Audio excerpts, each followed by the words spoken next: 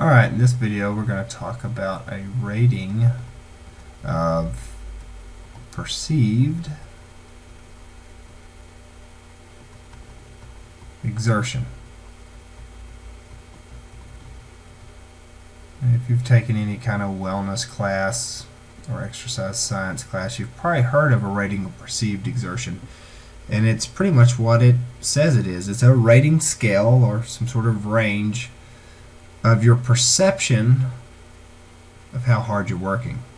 So let me draw this out here where it says RPE. That way I don't have to keep writing it out. So rating of perceived exertion. It's a scale on how hard do you think you're working. Let me kind of draw it out down here. So it's a scale that ranges from 20 to 10.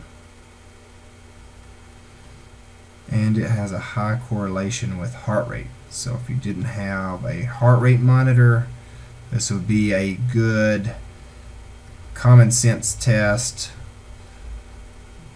of how hard you're working. So you could, if you can master it and get good at it, you can kind of give yourself an estimate of how hard you're working. It's not exact, but there is a high correlation.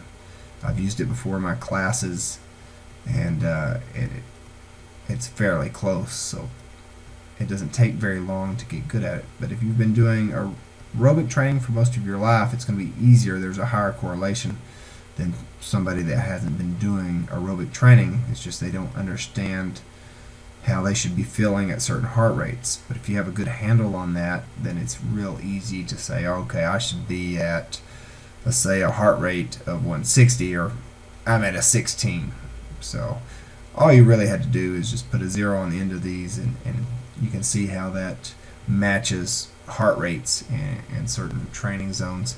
So for me, I run a lot, and I normally keep my heart rate about 160, so I know kind of how I should be feeling.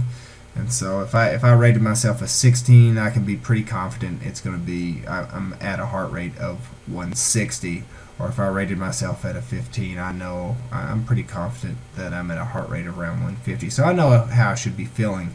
Now as it drops down, I don't do as well. So it's harder for me to get an estimate. I know that if I'm just sitting around on my bottom, it's going to be below a 10. So my heart rate is going to be way below that. But for me, it's tougher to tell when I'm at 120 or 110. That's normally at a good walking speed, or actually a really slow jog for me.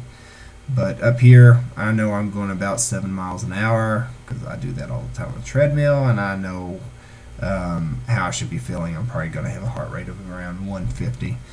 So anyway, this is a good common sense test. So if you didn't have a heart rate, you could get some sort of estimate of what your heart rate actually is and tell what training zone you're in. So if you watched the last video, we talked about heart rates and setting training zones.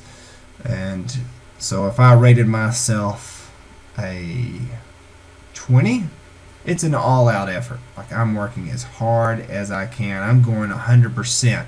So that one's a real easy one to rate yourself on.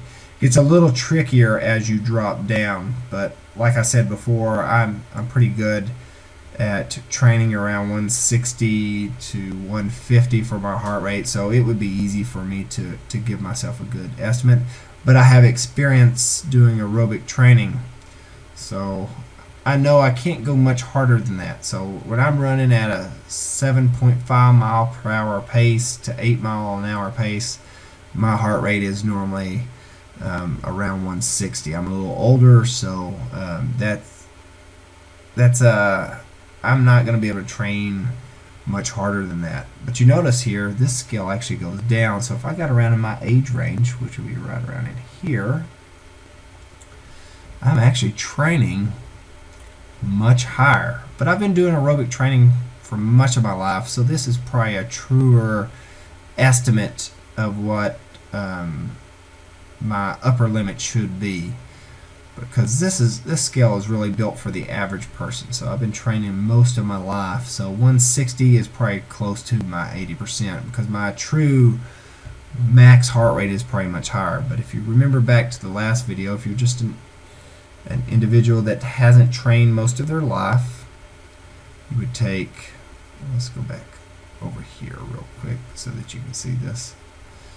So 220 minus your age would equal your estimated max heart rate. So for a 20-year-old person, 220 minus your age would be around 200. So your 80%, you take 200 times 0.80 for a 20-year-old person, and that would be 160. But since I've been training most of my life, my estimated max is probably pretty close to that, because a lot of times when I do sprints and I check my heart rate, I'm getting up to like 195, you know, sometimes every once in a while I'll see like 198, so I know my estimated max is probably still pretty close to that. And the reason that's happened is because I've trained most of my life. So let's just look at this real quick, and I'll talk about this on future videos. Let's say that's age 25, here's age 60. So this is your estimated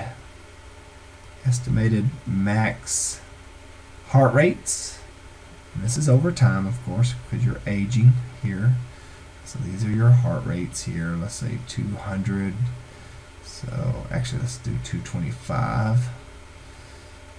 And let's do, or 220, I should say. 180, 160, 140. So as you train, you get closer to 60, your estimated max, or your true max, will go down with age. But if you continue to train most of your life, you can really slow that decline quite a bit.